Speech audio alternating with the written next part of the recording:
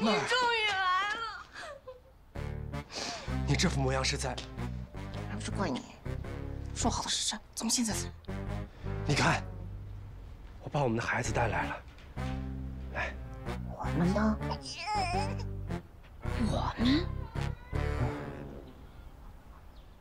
哦，我们的孩子，我们可怜的孩子，为娘不能看见你长大，爹娘对不住你呀。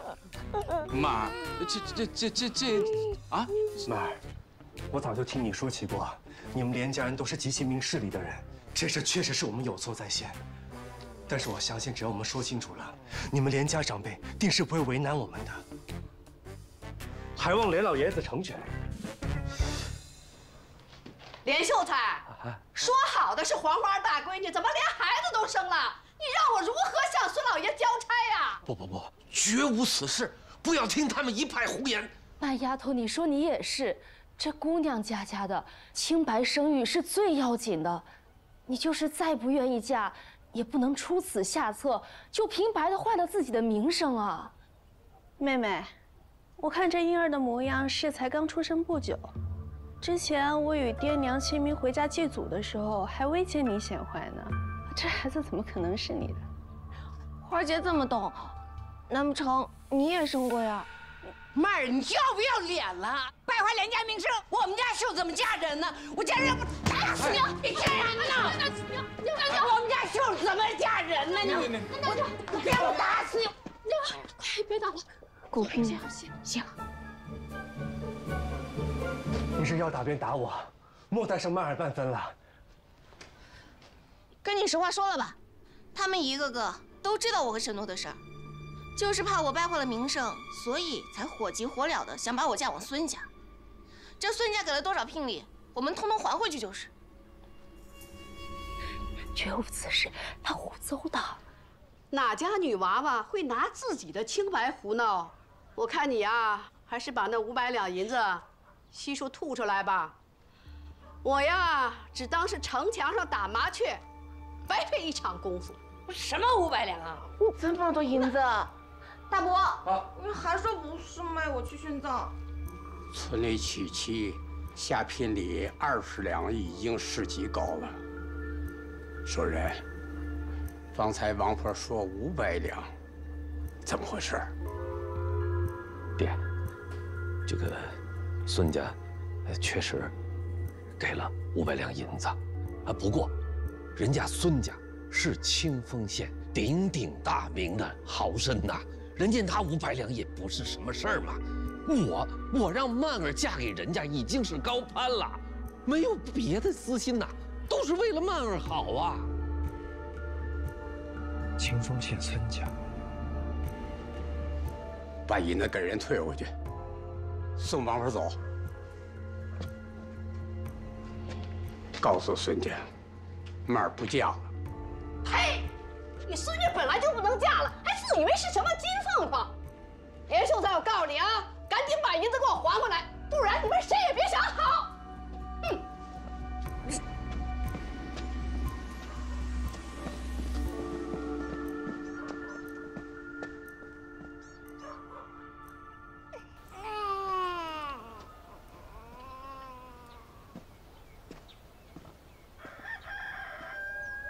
这孩子是从这位妇人手里借来的，人辛苦跑一趟，理应给50文感谢。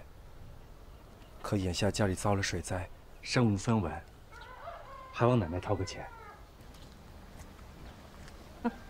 你个小兔崽子，你竟敢骗我们！若是让他在这待久了，这难免也会听到些什么。把钱给他，打发他走。臭小子，你把我妹儿丫头好好的一桩婚姻搅黄了，我还没跟他算账呢，老爷子。你倒好，反过来讹我们，还张口就跟我们要50文。我说了，把钱给他。让开！臭小子，缺心眼你！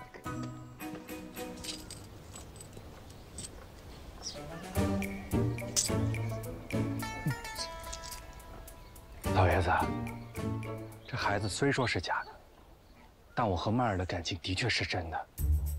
遭了水灾之后，我家只剩我一个人苟活于世了。恳请老爷子留我在曼儿身边。是想住在我们连家？爷爷，你就把他留下来吧。要是不留下他，他天天整日的守在门口，这路过的村里人看见……闭嘴！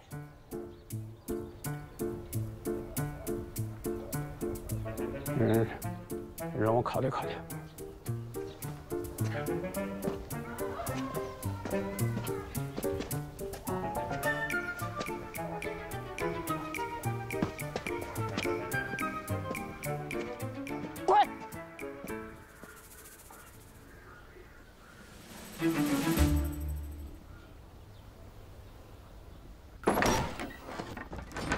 把门关上。啊。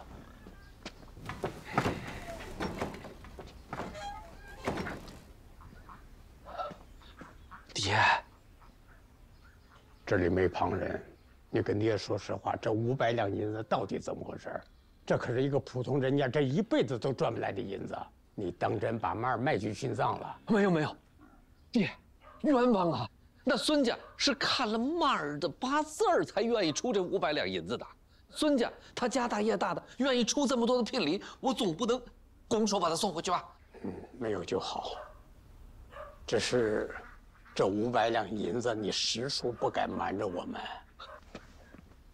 爹呀，我这可都是为了咱们连家好啊！那孙家与云州刺史交往甚好，咱们要是跟他攀上亲戚，还不捞个一官半职的？到时候咱们该……行了，曼儿与人私通，嫁人的事，不要张罗了。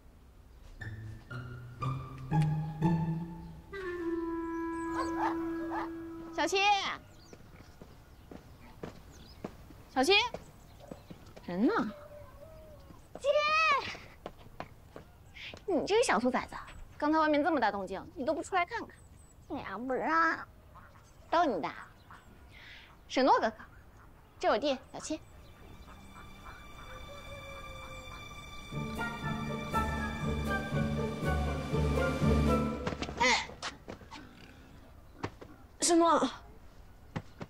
沈诺，怎么又晕了？哎呦，我上哪儿去给你找大夫啊？姐，这是恒哥。又恒哥。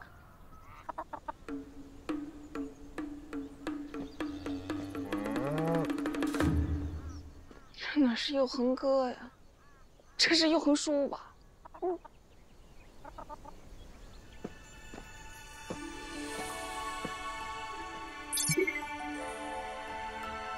爹，这还差不多。咱们收礼钱呢，最重要的是什么？不知道。狠，不狠怎么收债？来，你做一个狠的表情，给爹看看。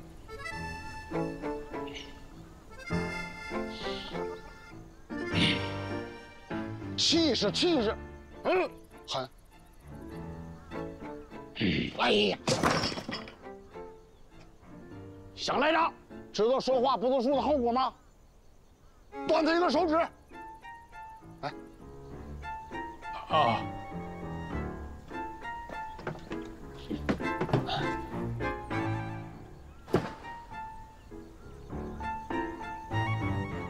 想来账。行啊，行什么行？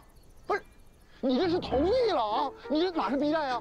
你得狠，来，腿抖，要狠啊！抖腿这样，来抖，看着他，指他，拿甘蔗纸，吃两口，吐他脸上。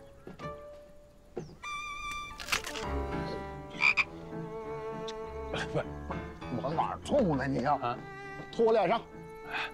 爹，这不太好吧？往我脸上吐！谁？姐，快跑！给我站住！站住！别动！哎呀，妹儿啊，你在那干什么呢？我找恒哥儿。你找你进屋，你爬什么墙头？不是，哎，不是，你今儿不是嫁去清风县的孙家了吗？为啥还没走啊？退婚了，我才不嫁呢。退婚了？哎呀，退婚好啊，就是不能嫁。你说娶我们妹儿，她孙家竟然八抬大轿都不安排啊，就差个媒婆就过来领人啊，这是接哪门子亲？这是我家岳父娶哎。你怎么来了？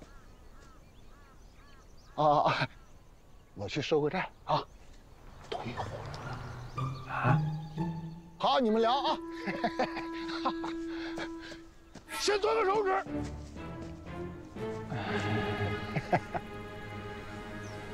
然后再谈。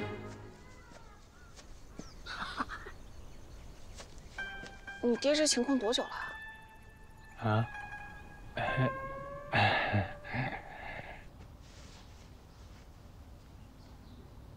沈公子为何会中毒？徒与山匪拼死反抗，将山匪所伤。啊，原来如此。那我先用针灸帮你把毒排出来。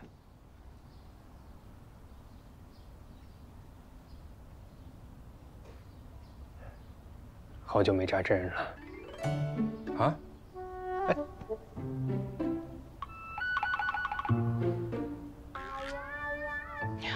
申诺，幸亏你把我们的孩子带来了。啊？哦，沈兄见谅，要不还是换个有经验大夫吧。方才一时失误，不会再有第二次了。有的扎不错了，继续吧。慢点啊。有了那个婴儿，媒婆立马就信了。500两银子的事情很快就扎了出来。多亏沈公子3两招就解决了我的危机，这次互助很成功啊！爷爷肯定不想你天天守在门口被人说闲话，你可以住下了。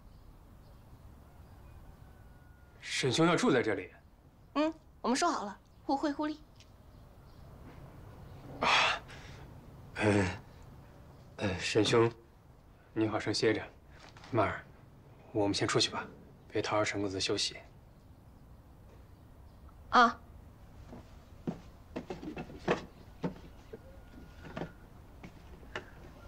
那我就先走了。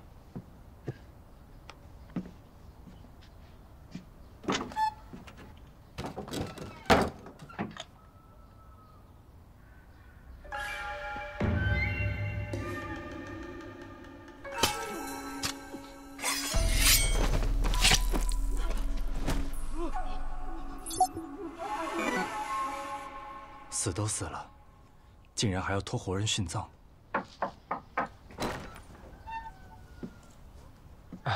张婶，方才我听说你晕过去了，可以好些？不打紧。啊，曼儿跟我说过你的事情了。我知道公子家遭了水灾，逃难路上遇见了曼儿，现下你打算在连家借宿几日？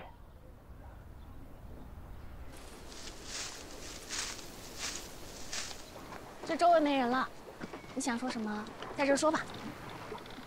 据我所知，青山县沈家村年头确实遭了水灾，但那一带都是庄户，那个沈诺却不像下地干活的人。他手心的茧不是拿锄头的，倒像是使惯了刀剑。方才他说中了匪毒才会昏迷于山中，山匪多用蒙汗药。他体内残余的分明是捕快常用的千机毒，会不会他才是山匪？哎，会不会他是他们村里有钱人家的孩子？这公子哥天天练练武、逗逗鸟，也不用下地干活，所以手上才没茧子。曼儿，此人毕竟来路不明，留他在家中，万一引狼入室。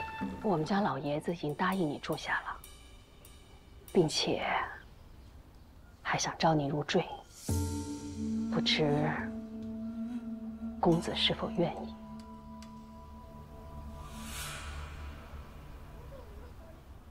不如从今日起，我便是张婶的远房外甥，不再是以连曼而私通之人。方才那出闹剧，不过是不得已而为之。张婶觉得如何？我会去跟我娘家，还有爷奶都说明白的。只是，若奶知道你只是我外甥后，不知还容不容得下你。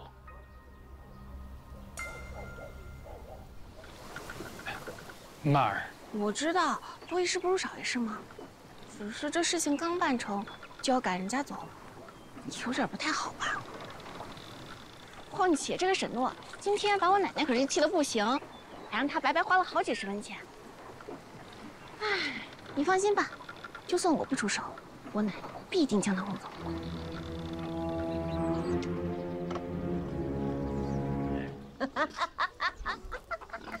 你慢点吃啊。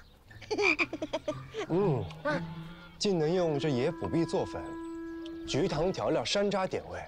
今日能吃到连奶奶做的点心，何等荣幸！我相信这宫里头的吃食都不及你手下的这些田间美味呢。我呀，给你炖的五花肉，一会儿就好了，给你吃啊。连奶奶，我虽然来连家不久，但也看出了一二。这连家人丁兴旺，上上下下却只有你一人在操持，着实不容易啊。可不是嘛。他们不知道当家不容易，这个家里吃的喝的，包括这个都是从我牙缝里一个个抠出来的。他们嫌我说话不好听，说我脾气暴，说我不讲理。要好听的话，能站得住他们一个一个都不舍我的等。您这凡事如此远虑妥帖，想必当年做儿媳的时候，一定吃过不少苦。我这媳妇当了40年，受的苦、遭的罪啊，都比他们多。真的。你这个死丫头就知道吃，去把那院子扫一扫，把那个院子扫一扫。曼儿妹妹，还不快去扫地？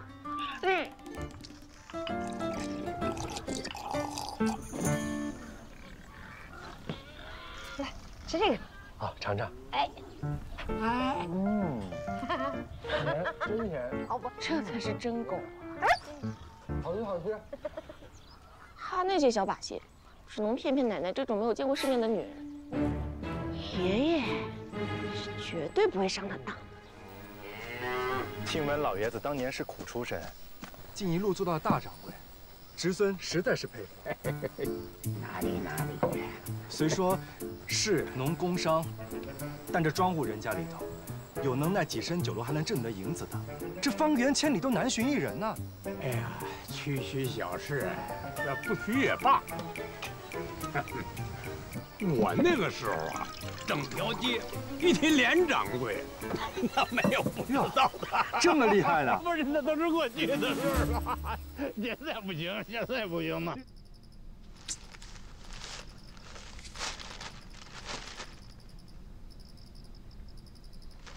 什么呀，这都是。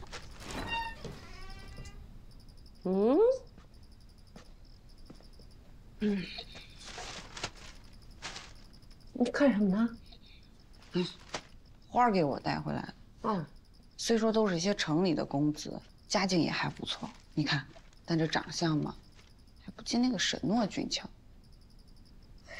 娘就你这么一个闺女啊，肯定会给你找个好夫家。可是娘，你说今年花都要嫁进宋家了，我什么时候才能出嫁？论岁数，你还比他小1岁呢，不着急。那要不明儿咱们再去庙里请大师算一算？行，都依你。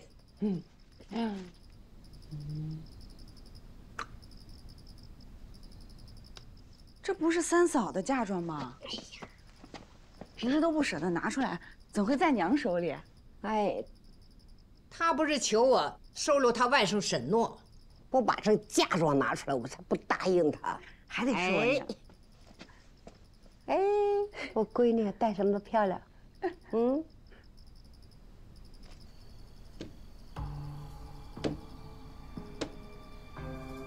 大爷，要不把莲叶儿送过去吧？胡闹嘛！人家孙家怎么可能看得上莲叶嘛？再说了，八字也不好，老爷子知道也未必同意嘛。那你说怎么办呢？爹娘，我们都让人给骗了。什么？那个男的，他根本不是莲曼儿的情郎，他是三婶家的远房外甥，是三婶拉他过来挡莲曼儿的婚约的。当真？三婶亲口对奶说的。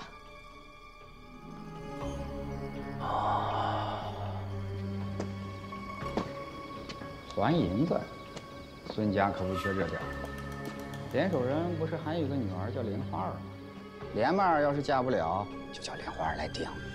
莲花可是莲守人的亲闺女，他舍得让亲闺女去死啊？一介小小的秀才，留得了她？既然敢收下银子，那就必须得叫个人出来。倘若不肯，王爷要把莲花儿绑回来。孙管家息怒。赴约的主来了。孙管家是有所不知，这莲曼儿她并未与人私通，也尚无此事。这一切都是那丫头找人演的一出戏罢了。莲曼儿仍是处子之身。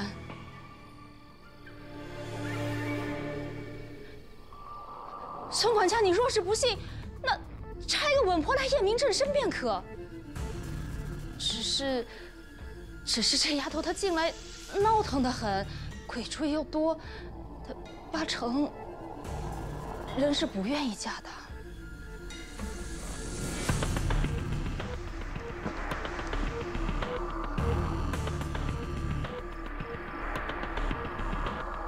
既然如此，你且稳住莲家，我自有法子将人带回来。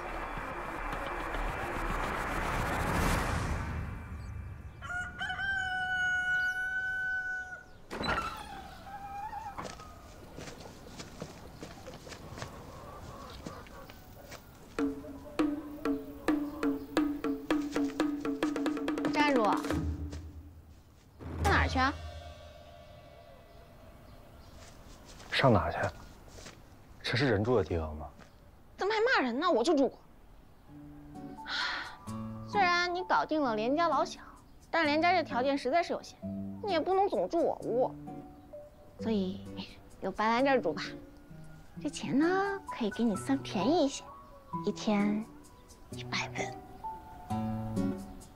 就这破房子还要收我银子？当然收了，你吃我家的住我家的。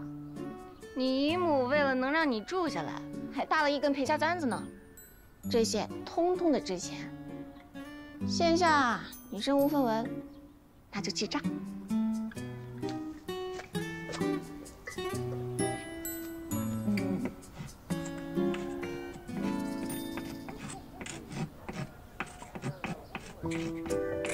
你还真是我见过第一个掉进钱眼里又毫不避讳的女子啊！多谢。就不怕我赖账？赖就赖呗，就当我瞎了眼。反正我也不靠你那点钱发达。哎，这又走了？林奈可嘱咐了你给我收拾屋子呢。你一个大男人有手有脚，怎么了？只会耍嘴皮子哄老太太开心，自己不会干活啊？哎呦，这重伤未愈，又挨了你奶奶一担子，这眼下连个碗都端不起了。哎呦！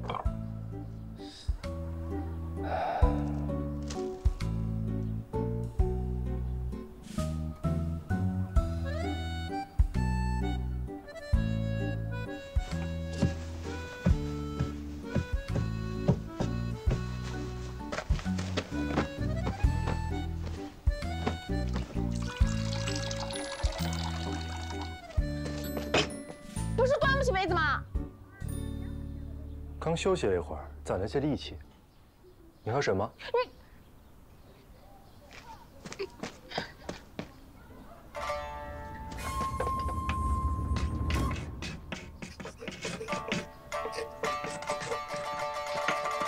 小七，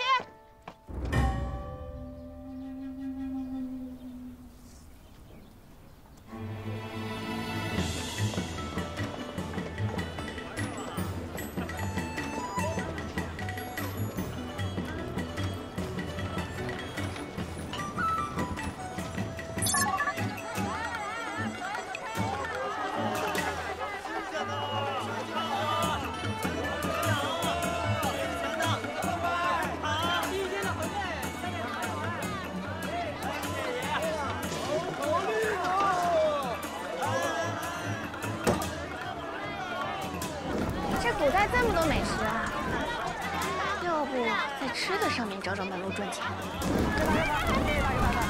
哎，要检查报告，检查没检查报告，检查啊！来。好。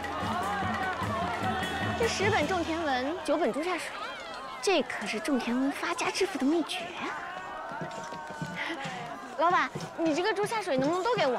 好嘞。要钱？你们不是不吃这个吗？谁说我们不吃？你看，哎，客官，刚出锅的猪肚汤来一份。哎，马上出锅。爆炒羊花。哎，出锅了。哎，客官你慢用，真长。刚出锅的猪肚汤。原来小说里都是骗人的。小七，你知不知道佑恒哥的医馆在哪？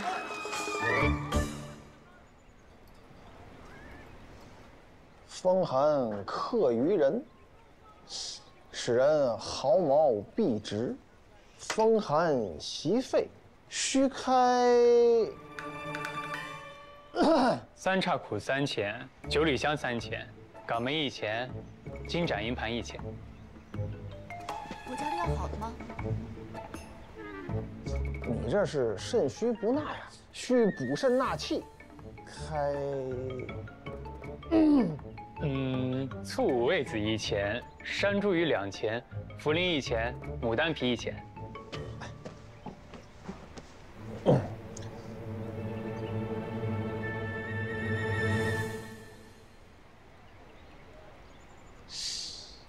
心血瘀阻，需活血化瘀，温通心阳，可选用血府逐瘀汤，祛瘀行气，化痰散寒即可。您这儿账房学徒都懂医术，真不愧是我们镇上第一医馆呐！佑恒哥哥，小七，你怎么来了？恒哥，佑恒哥，曼儿，哎，你还在医馆前台算账呢？我爹不让我学医，我就只能骗他在医馆当账房学徒。哦，我最近在研究一些常见病的固定药方。这样可以给很多穷苦百姓省取一些医药费，在家中常备一些就可以了。你看，就是这个方子，我发现这个方子对治疗普通风寒有奇效，就是没想好该叫什么。3叉苦3钱，9里香3钱。39，赶风铃，如何？这是何意啊？我随意就想到了。你们来找我是有什么事吗？我就想来问问你，这附近有什么草药可以挖来卖给医馆的？近来医馆常年收山上的火急，只是价格不高，1斤只有5文。苍蝇腿也是肉，我这就上山。我也去。小七就别去了，近来常闻后山有山匪出没，我陪你姐走一趟。你这人也太谨慎了吧？哪会有这么倒霉遇到山匪？还真就这么倒霉。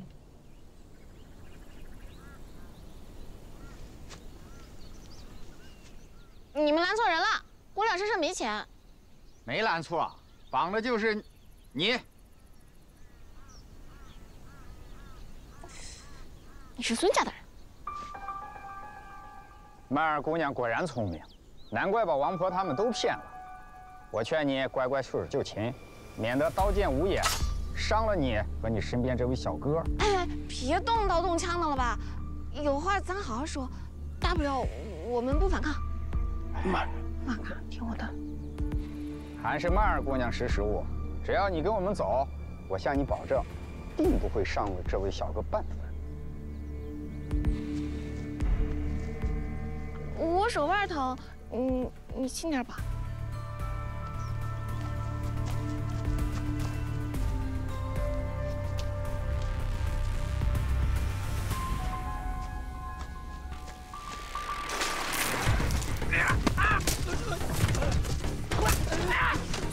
我的眼睛！给我追！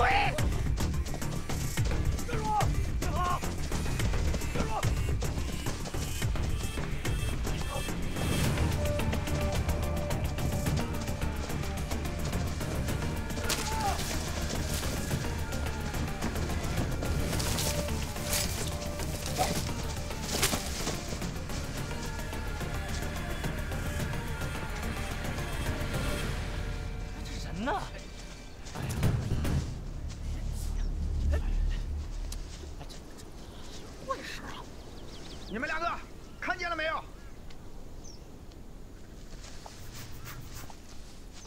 挠痒痒传染了，看他们挠，我自己身上也痒痒的。方才经过的那片藤蔓，长满了刀刺，沾染之后便会叫人奇痒无比，不出一刻，周身便会起满红疹。早说，你是故意的。我不会让你有事的。这是什么东西？解药啊？什么时候摘的？世间万物相克相生，但凡寻解药，自是要去毒物生长之处。方才经过藤蔓时，顺手便摘了。我还以为解药都长悬崖上。空哥厉害。我看这有点不对劲啊，要不咱还是回吧。走。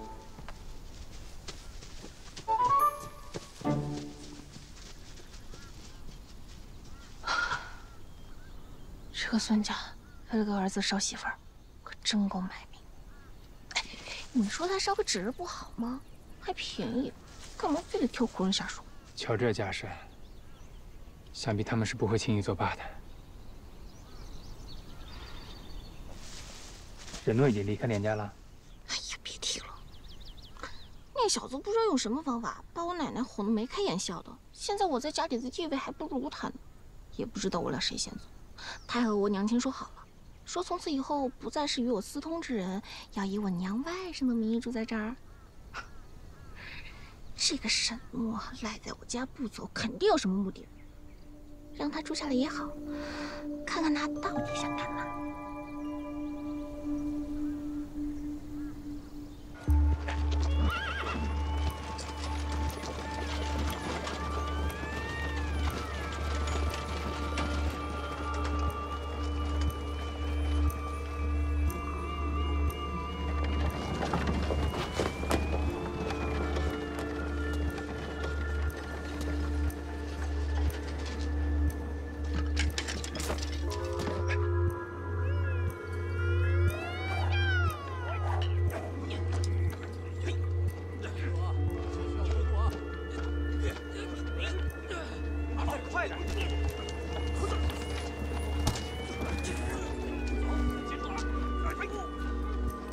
别愣着，接着练。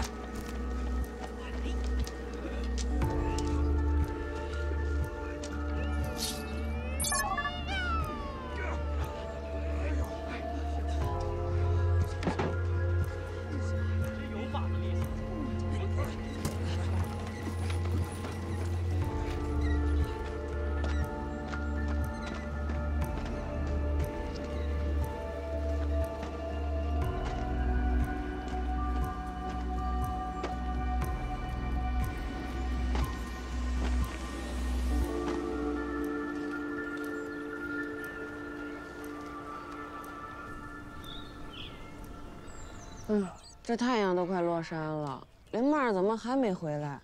今天鸭子都连一儿赶回来了，不知道这臭丫头又去哪儿偷懒去了。兴许跟二婶子似的，在别人家里闲聊呢吧。花钱好，怎么这么慢呀？这回，你去我娘房里要一桌爱香点送来。快去。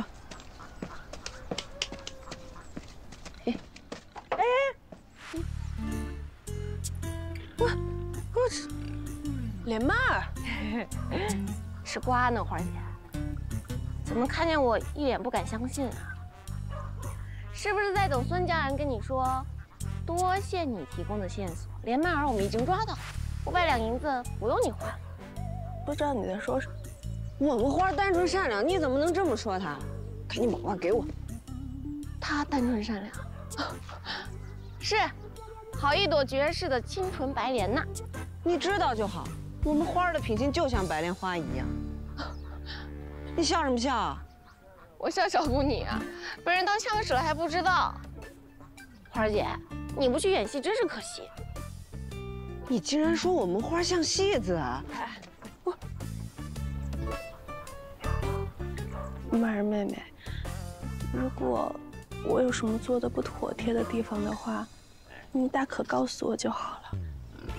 你何必这么羞辱我呀？赶紧把瓜给我。哎，你，梁妈儿，你别吃，娘，你看看啊，赶紧给我，你给我，娘！哎呦，我，梁妈儿，哎呀！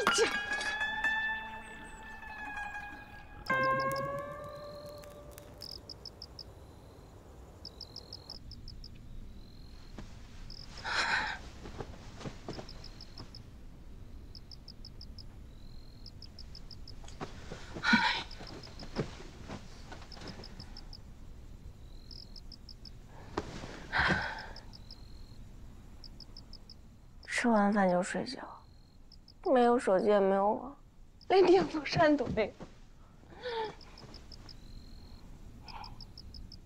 好想，好想我的手机，好想刷刷电视剧。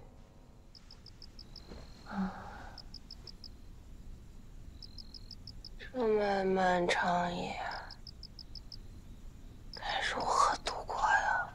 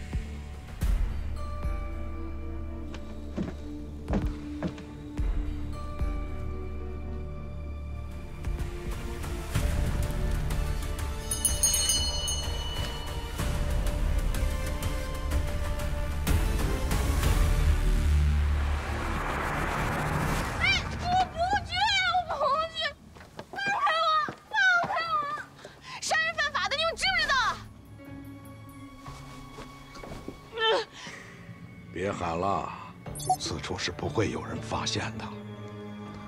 我原本打算，你下去陪我儿之后，告知连家，说你成亲后因水土不服，染病身亡。现在看来，也不需要了。孙老爷为了儿子，可真是煞费苦心。哎，但你有没有想过，这些都是鬼神迷信，骗人的，信不得，对你儿子没有半点好处，只会平添罪孽。所以呀，咱就不要做这种费力不讨好又犯法的事儿。孙老爷，回头是岸了。多谢姑娘提醒，待姑娘去了之后，我会吃斋念佛来保佑我的儿子。哎，我可不是这意思，我不是你理解错了，我不是这意思。老爷，时辰来了。哎，算了。哎，孙老爷，在我下去之前，我还有个心愿。姑娘且说。我想带些银子下去，我方便好好的照顾您的儿子。给他。来。